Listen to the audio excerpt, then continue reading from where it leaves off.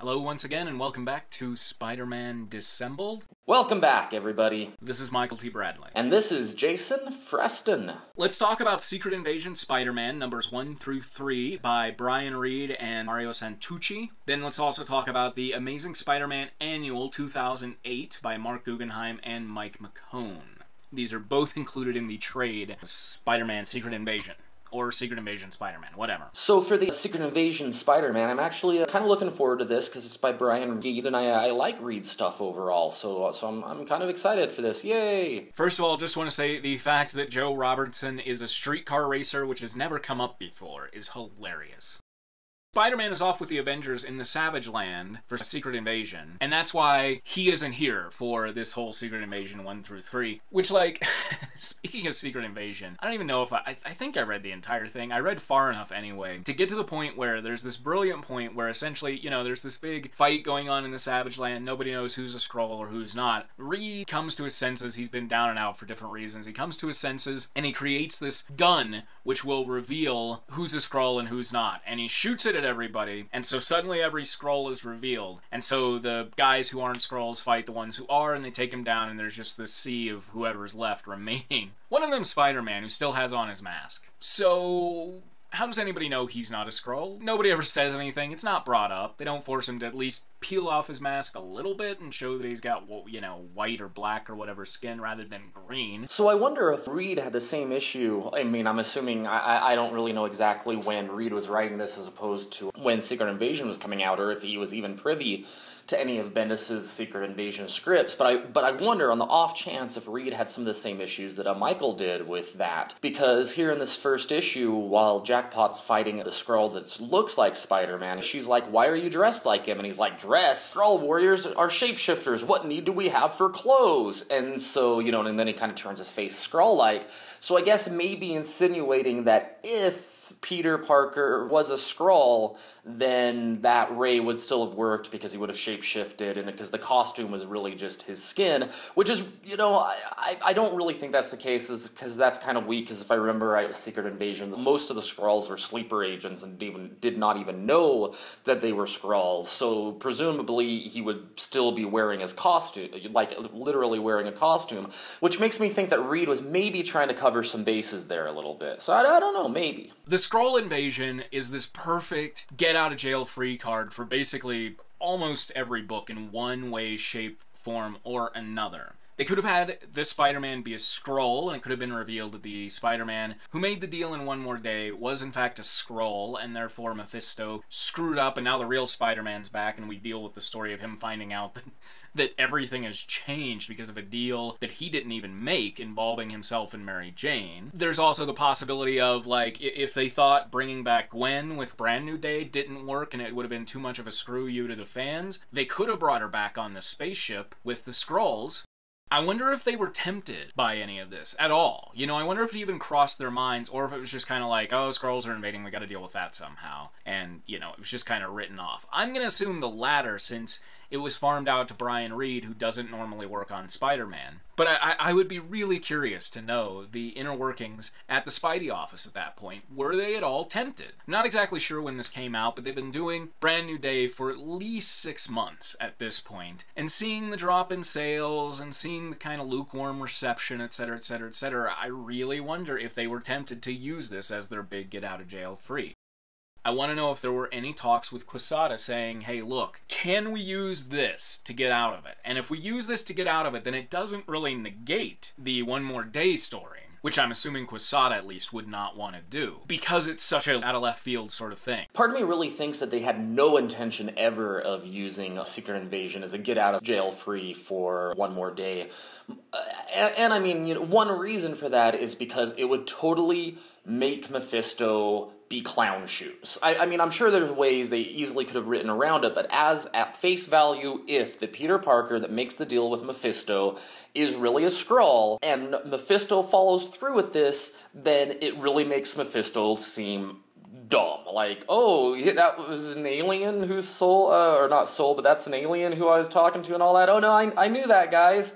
Haha, the joke's on you. I'm Evil, ha ha ha, you know, and so I really kind of just don't think that was part of the plan. I think it is more likely that they were wanting the reader to believe that this was going to end up being some type of a get-out-of-jail-free card. You know, I don't, since I didn't really read any of the Secret Invasion stuff myself, I'm not sure how well that carried out.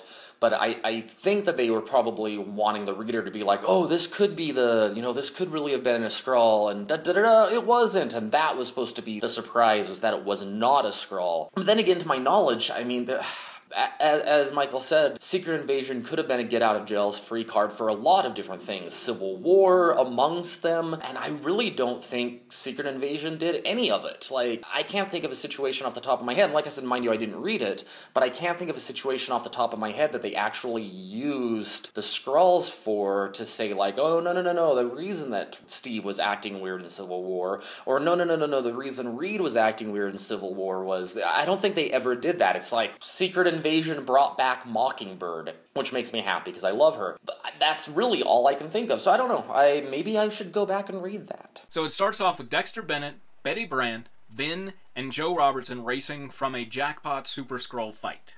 We find out that Jackpot's after Walter Declan? Didn't Wolverine kill him during Civil War? I want to put a little asterisk and do, like, editor's note. See every friggin' episode of Acts of Treason that Jason and I did revolving around Wolverine. I think that Declan was a Skrull, the one from Civil War.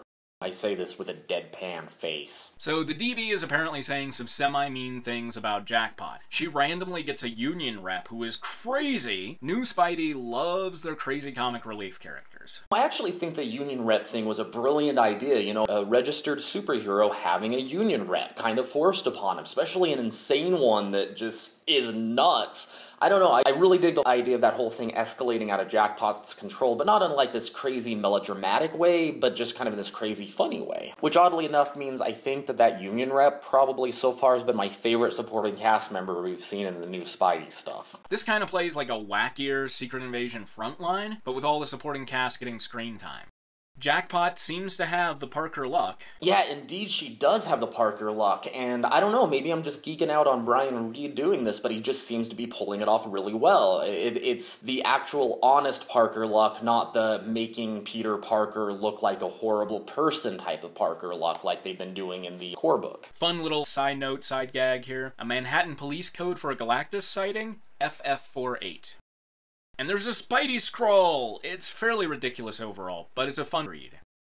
I guess I must be wrong about Lily being Menace, because we see Lily unconscious, and the next page, Menace shows up. So, unless Lily gained consciousness, ran away from Harry, who was conscious during that time, knocked him out, perhaps, found a goblin stash, I guess she can't be Menace. So that sucks, but that's okay. I will have a new guess soon. It's obviously not Harry. Harry is the ridiculously obvious choice. Not gonna go for Harry. Not sure who else it would be.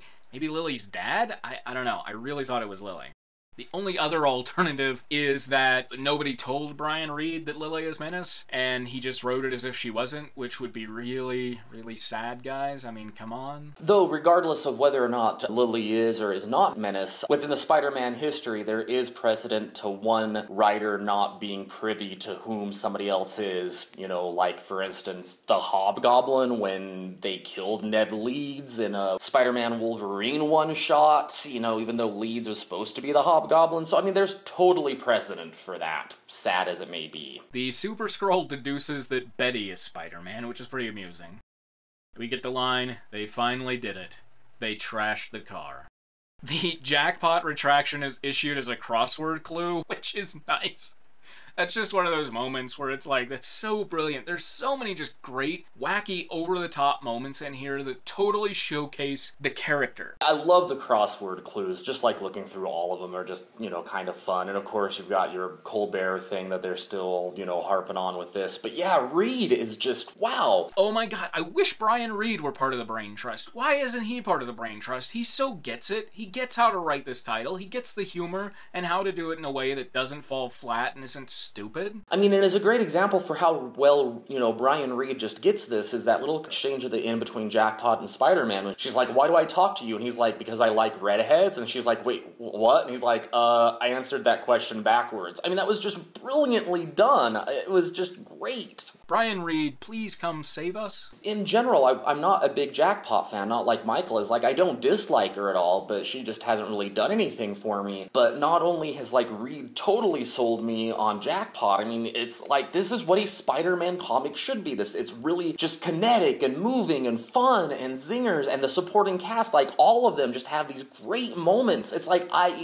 except for, even I even hate Vin a little less in this book than normal, just because he's well written, even though he's still kind of a jerk. Yeah, this is bam! Yeah, Reed, I love you, man. I totally love you. So as a note, now on to the annual 2008. It and the trade paperback use the same cover, and it's creepy. It makes Jackpot look like a spider penis. So apparently Jackpot can fly now. I don't remember that. Wasn't she, like, hopping onto a truck and stuff? Alright. I really, really enjoy the Spider-Man Jackpot interaction, and I really hope that she sticks around for years and years to come, because I absolutely love this character. And let's go ahead and talk about something. I said I would talk about this when we got to the reveal. Both Jason and I have talked about this privately before, and I'm sure he'll have his own 2 cents to add on this. But let me just say this. Here's why teasing Jackpot as Mary Jane is stupid. I'm going to use the analogy of the final season of Lost. If you haven't seen Lost, just bear with me. Problem with the final season of Lost is we get these flash sideways that aren't explained until the very end. Now, the explanation for the flash sideways makes perfect sense, absolutely fits with the story and the tone of where the story was going. But there is an alternate red herring explanation introduced much earlier in the season, and it's a slightly more obvious explanation, and that explanation is 10 times more interesting and provided 10 times the story opportunities. This is a problem that arises when you want to do a mystery story and you want to leak out the clues bit by bit by bit over time. You cannot have your final mystery, no matter how solid and sense-making it might be less interesting and provide fewer story opportunities than your red herrings. A slightly more obscure reference is the second season of When They Cry, the anime, which is this brilliant first season of an anime, has all these possibilities and you're wondering what the hell is going on, and then second season comes around and the first little one-parter kind of like talks about all of the conspiracy theories, and it's a really fun episode, and it brings up like 4 or 5 really intriguing possibilities, and then there's all the stuff that I and my friends had talked about while we were watching it, and then it's like, nah, it's just Groundhog Day, whatever. It's like, well, why the hell should I care? I've seen Groundhog Day. Way to ruin a series, guys. So, yeah, it's, this is the problem with Jackpot, is that if we were at all fooled by the possibility that she might be MJ, which I don't think anybody was, were they? All that does is bring up all these interesting possibilities. How did MJ get powers? Was it from the deal with Mephisto? Why did she choose that if that was what she chose to whisper to Mephisto? Does she remember everything? The fact that in Peter Parker Paparazzi she seems to pretty firmly be in LA seems to kind of dispel those myths, but up to that point we have tons of questions about, oh, and I guess she gives her name as Sarah Errett, but, I mean, she could be lying. The problem is you go for like 3 months or whatever it is thinking, or at least they want you to be thinking, this could be MJ. What's the mystery here? Well, it's not MJ, and the mystery, once it's revealed, while interesting, I mean, it works and it's interesting, and honestly I would have liked to have seen a lot more done with it. It's kind of completely and totally 2 characters who we've never seen before and will probably never see again, and we don't really have any reason to care about. Whereas MJ, you know, we've known for like 25, 30 years. We have reason to care about her. We have reason to care about what happened with One More Day, and it's like, no, you're not gonna get any more information on that. Sorry. Wah wah. So, as fulfilling as this explanation is, it's a feint, a sidestep, and that's what's frustrating about it. And aside from everything that Michael just said, I think one of my personal problems with the Jackpot mystery is I never really felt like it was a mystery. I mean, like, you know, Menace is a mystery, Hobgoblin is a mystery, the Rose is a mystery, the Jackpot stuff was a subplot. That's how I felt. I was never just, like, biting my nails being like, who is Jackpot? Because we know it's not Mary Jane. And since they never really bothered to give you anything else to work with, it just wasn't a mystery, you know? It was a non-issue for all intents and purposes. Essentially the very basic way of explaining the Jackpot mystery if you don't remember or whatever, or if you're listening to these to find out the plots of these old Spider-Mans, which you're probably way more than lost by now. There's this chick who has powers. She registers but is like, I don't want to be a superhero. This woman comes to her and says like, I really want to make a difference. I want to do something good. I'm gonna take mutant growth hormone and take your place and go join the initiative. Is that cool? She's like, sure, whatever, fine. So she does. That's Jackpot. And that's why Sarah Errett, who's the woman with powers, doesn't know what Spidey's talking about, because it's really Alana something, and she's using Sarah Errett's name and power base to be a superhero. So Reed Richards in here uses hoofbeats as an example rather than Occam's razor for talking about the simplest explanation must be the most correct. Really? Hoofbeats? You know, I don't know, something about the exchange between Reed and Spidey just kind of rubs me the wrong way. You know, so Reed's crazy, brainy, smart. We know that. I mean, it's friggin' Reed Richards, but, you know, Peter Parker's not dumb. I mean, he's Brainiac boy himself, and I know that he cracks wise a lot, obviously, because that's part of his motif, but wow, it's hard to explain, because it's not like Reed ever talks down to Peter during the scene. He never does, but he references things that I really think that Spidey would know and would pick up on and wouldn't need to have explained to him, like when Reed's saying about, you know, I believe the diagnostic axiom regarding hoofbeats would apply in this particular case. You know, I would expect that Spidey would say, you mean when you hear hoofbeats, think zebras, or think horses, not zebras. But instead, you know, Reed has to explain that to him, and, you know, it just feels off. Yeah, I get what Guggenheim's trying to do here. He's trying to be like, you know, Reed is awesome, Reed is smart, yay Reed, but it just is kind of coming off at the deficit of Spidey being smart himself. I just totally think that scene could have been written a lot better. Also, Reed, Superhero Registration Act progenitor Richards, and Spider, #1 most wanted member of the outlawed Avengers man, are just hanging out, chilling? That's cool then? I guess they made up during that time that Spidey and the, I think the rest of the new Avengers were off in the Savage Land fighting the Skrulls alongside all the people who wanted to arrest them. The conversation between Peter and Reed in the Savage Land where they kind of make up would have been an awesome little side story. Just the two of them being like, yeah, ooh, that was a mistake, wasn't it? Yep. Do you want to talk about it? No. Yeah, me neither. All right, well, see you in New York? Absolutely. You know, it's just whatever. Again, you know, the whole Superhuman Registration Act is just, it's only touched upon when it needs to be. I mean, and it gets really... I mean, it's frustrating in general, but it's definitely more frustrating in issues like this, where they're dealing with the Superhuman Registration Act. They're dealing with why Jackpot did what she did, and how she did it, and, you know, between her and Sarah, and blah, blah, blah, blah. You know, it's like, that's a part of it, and then just to blatantly have, like, Reed and Spidey hanging out, just with nothing at all, just...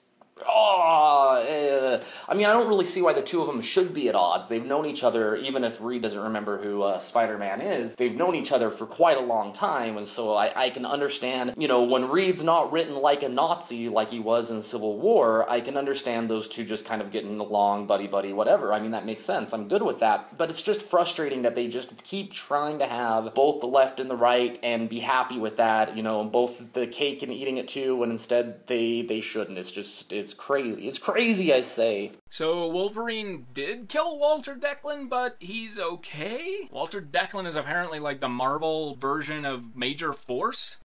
And at the end, it sickens me even talking about this, they kill Alana. They seriously kill Alana. Just when she was starting to get really interesting. Seriously! Spidey is racking up an impressive number of dead women, by the way. You know, and not only did they killed her in a pretty lame way. I mean, it's, okay, let's just boil this down. The whole point to this death, let's just be honest here, is to be like, okay, kids, you know what's bad? drugs. Drugs are bad because when you take one drug and mix it with another drug, you could die. That's what's wrong. Drugs are bad. So it's just really frustrating that they kill a character, which is finally starting to get interesting, because like I said, I've never been a huge Jackpot fan, but between Brian Reed's Secret Invasion arc, where she was awesome, and then this, where they're actually doing some entertaining, you know, like this whole duality between Alana and Sarah Arrett, you know, it's just like there's some interesting stuff. We can actually play with it now, and then they kill her just to do some type of, you know, like public service announcement. Wow, it's lame. Totally lame. I was so excited to see more with Alana. I love the Spidey Jackpot interaction, and I really thought, oh hey, what they're trying to do here, because, you know, they're doing so many throwbacks to old school stuff, is they're trying to do Spidey and the Prowler. Remember Hobie Barnes, or whatever his name was? Hobie the Prowler, where Spider-Man was basically like, kid, you can't do this, you're gonna get killed, like, I have powers, etc, etc, etc. But then he would keep having to, like, call him in for different reasons. I totally thought that's what they were gonna do with Jackpot. Like, we would see Jackpot try to be Jackpot without powers now, and, you know, I don't know, maybe be in a hospital for a few months, whatever. So many story opportunities here, and they just chucked him out the window in favor of killing another chick on Spidey's watch. So disgusted and disappointed by the ending of that. Yep, totally disappointing. Yeah, I don't think I have anything else to say on that, because it really is just so upsetting. Thanks for cutting that storyline short, guys. I don't know if this was planned from the beginning, or if this was just like, boy, people really aren't digging Jackpot, let's just get rid of that. I just think this could have been handled so much better. So much better. And on that note, this is Michael T. Bradley. And this is Jason Freston. Thanks for joining us. Spider-Man Dissembled.